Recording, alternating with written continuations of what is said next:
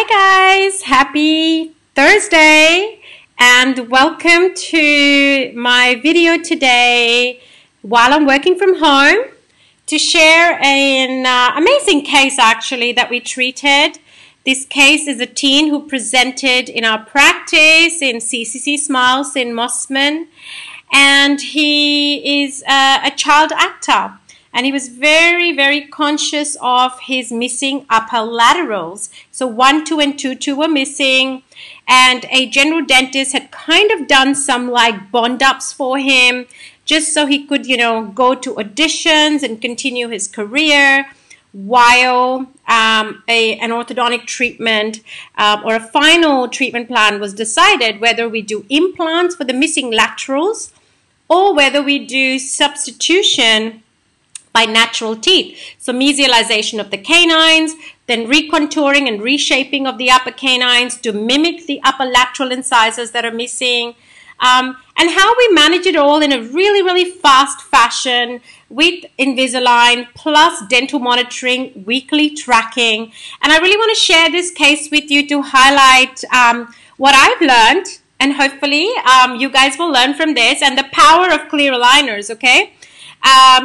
So what I want to share here is I'm going to actually play the PowerPoint, and you're going to actually see it from here on. So this kid is about 12 or so years old when he presents to me. You can see he's a mild class 2 facially and skeletally. He's mesofacial. When you look at his occlusion and his arch forms, they're a bit narrow and tapering, but there's no crossbite. He's got a class 2 subdivision. So, one side is a bit more class 2 than the other, but overall he's got a class 2 buccal occlusion.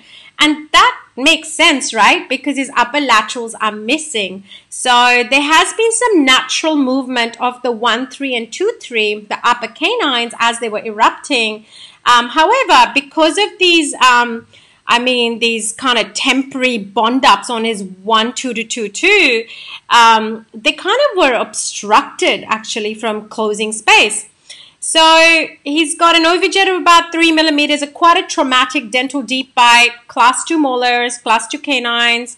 So our treatment objectives were actually, we discussed this treatment a lot in length, whether we should open space, do implants, whether we should do natural substitution. But the biggest consideration was not the final treatment, but how we're going to cope with a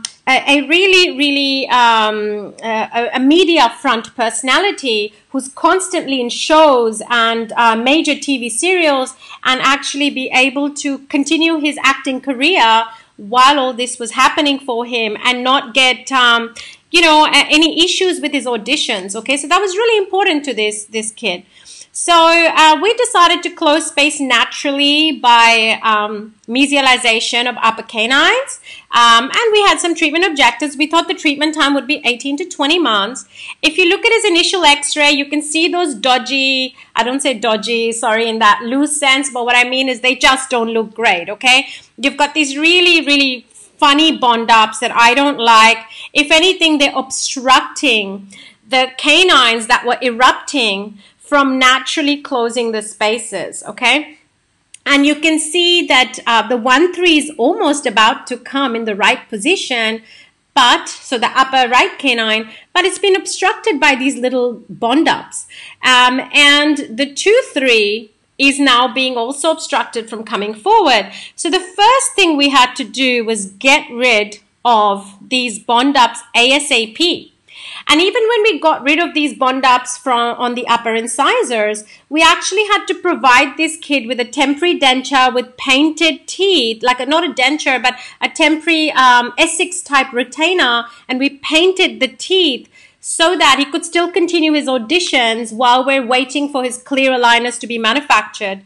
So we kind of built a lot of different types of movements, and this is a neat chart from Invisalign that shows where are the movements that were moderately advanced. And you can see the lower molars. I'm trying to do something here that Invisalign's alerting me, hey, these are difficult movements, okay? So why they were difficult? Because we were trying to extrude his lower molars a lot more. And that's because we wanted some deep bite correction. He's a growing child. In a growing child, you get some dentoalveolus growth and extrusion. So it's a lot easier to correct deep bites, okay? So let's run his very first clean check that we got from Invisalign. And what we're planning to do here. So from the frontal, you can see the bond ups are gone. We're slowly reducing them. And we're actually bringing the canines in. Now, he could not have any anterior attachments. So we placed them palatally. Okay, so the upper canines actually have attachments on his lingual surfaces, the palatal surfaces of those teeth. So let's watch it again. You can see we also are trying to get some sort of interarch elastics. You see hooks on the lower canines. And that is again to assist our mesialization of his upper arch, okay? So, and deep bite correction at the same time. So when we go to the next side video, again, what we're doing is we've got a painted pontic, you know, his upper left lateral, so that he continued his auditions. You can see en masse mesialization of quadrant 1 and quadrant 2. You can see a lot of extrusion of quadrant 3 and quadrant 4 posteriorly, and some amount of intrusion of the lower anterior region, okay? So will it be absolute intrusion? No, it's all relative. And during growth, what you're going to see is actually a really fantastic, easy way to correct deep bite, okay? So it's all done with relative intrusion of the anteriors and a lot more extrusion of the posteriors. Now, here's my favorite attachments. If you're building, do not rely on Invisalign optimized attachments for extrusion. Biggest tip you can learn from these, get rid of them. If you want deep bite correction, you must get these horizontal, conventional, at least 3 millimeter wide attachments. And the more extrusion you build, the bigger I want these attachments, okay? Do not rely on Invisalign's optimize their crap. Throw them out. Okay, so here we go. This is this kid 6 months in treatment, right? You can see here the palatal attachment on the upper canine, on this canine. We still have this canine, still a bit rotated. You can see he's got buttons here, okay, buttons here. We're running some class 3 elastics. Why? Because it allows upper arch to mesialize and a tiny bit of retraction to lower. But again, you know, we don't need heavy. We've done some nice expansion for him. We're still not there yet because the 1, 3, 2, 3 are quite pointy, right? They don't mimic lateral incisors. So 6 months in treatment, I'm quite happy with the positions of the canines for now. And what I really want to do is get some temporary bond ups done up quickly for this child to mimic those upper canines as laterals. Once they're mimicked as laterals, I can design my smile all around that, okay? And later on in life, you'll probably choose to replace them with porcelain. But for now, we are doing composite build-ups. And again, later on in life, we might do some gingival contouring and things like that. One of the key things about doing a missing lateral case, and Marco Rosa, a fantastic orthodontist, I love his lectures on it. He talks about it, that we must intrude the canines a little bit, okay? Because canines have this big prominence. You also must put some extra palatal root movement, because canines tend to be really bulky teeth that have this big convexity or like root prominence. And if we're going to make them mimic laterals, what we need to do, tuck the roots a bit palatally for the upper canines. And also you want to intrude the upper premolars slightly, because you can build them up to mimic canines, because now the upper premolars are going to become canines, right? So there's a fine art to it, and Marco Rosa's papers really describe, and even Vince Kokich, his papers on missing upper laterals really talk very nicely about how we can really perfect these kids and smile and save them having 2 long-term implants, you know, lifetime maintenance. So here he is, he goes to his dentist, they do again build-ups on his upper canines. Now they're looking a bit like laterals. They're not perfect, they're still a bit, you know, wide, I think. I don't really like them, but they're temporary, you know, just for us to get by. Remember, this kid is an acting professional, so we need to also make sure aesthetically everything is good. But I also want you to note something, okay? Look at the deep bite correction. This is 6 months in treatment, okay? Look at his initial deep bite. Look at his initial deep bite right there, Okay, it's almost 100% traumatic overbite. 6 months in treatment. Okay, wonderful deep bite opening. So sorry. 6 months in treatment, wonderful bite opening. Okay, if anything, I reckon what we need here, you can see we expanded his upper molars a lot. So the 1626, the upper first molars, they need a bit more buccal root torque now because they just look, we kind of pushed them laterally a bit. So they kind of, moved and hinged a tiny bit and the palatal cusp dropped.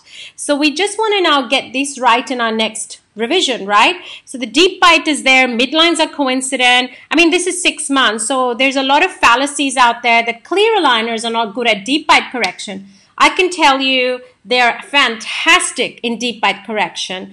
If you know the right philosophy, if you know the right biological movements, if you really understand Prophet's equilibrium theory, facial growth, you must read papers on facial growth, okay, and understand how much growth is to occur. Bjork's studies on tantalum implants are classic material for you to understand. Facial growth is the most important thing you're going to ever learn when it comes to orthodontics, and you really must know it very deeply if you want to do good orthodontics. Okay, so here we are, deep bites corrected.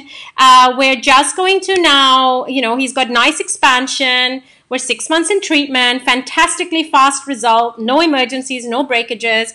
The kid's going to LA, he's doing auditions, he's flying back and forth from Sydney to other countries.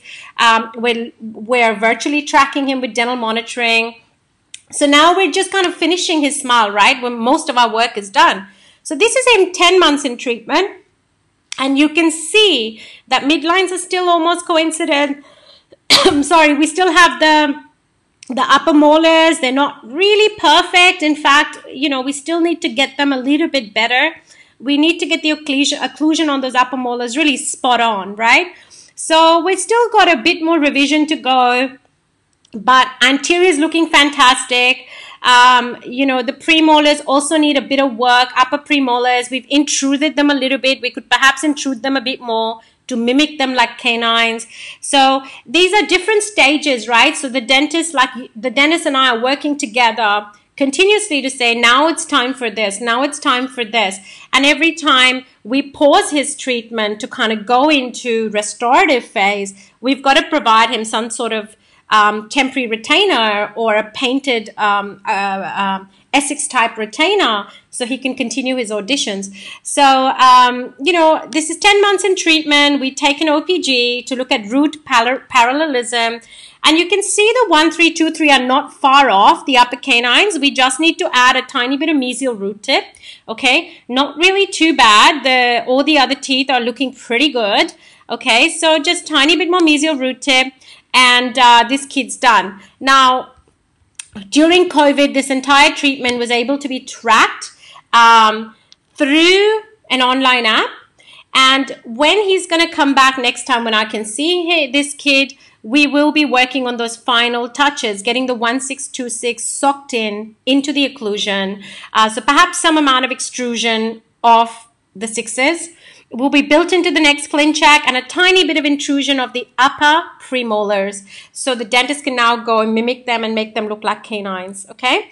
So thank you very much for listening. I hope you enjoyed this case, and I just wanted to share how so much is possible with clear aligners and a very efficient, very predictable way, and in a very comfortable and virtual way for the patient as well. Okay, this is not just about us. We need to really get our game up to have higher predictability in a very efficient manner that suits the patient's lifestyle. Okay, this is about the patient. It's not always about us. So I choose clear aligners as my first choice because my patients want it, they love it, they demand it. So I have to learn to get good at it. And I've spent a lot of time, a lot of understanding, a lot of cases, a lot of experience to really dig into what is possible. And I think 99% is possible without fixed appliances if you know how to use aligners. Okay, guys, so thank you for watching. I hope you enjoyed this video. Ask me any comments you want, and I look forward to hearing from you one day and seeing you at one of our BOSS courses. We run a postgrad diploma in digital orthodontics, and if you like, you can just go on our website and register your interest and really understand what we're trying to teach, how we're trying to teach. Risk management is very important to me, so we will teach you a lot of risk management actually, and thank you for watching. Enjoy. Bye. Have a great weekend too. Bye.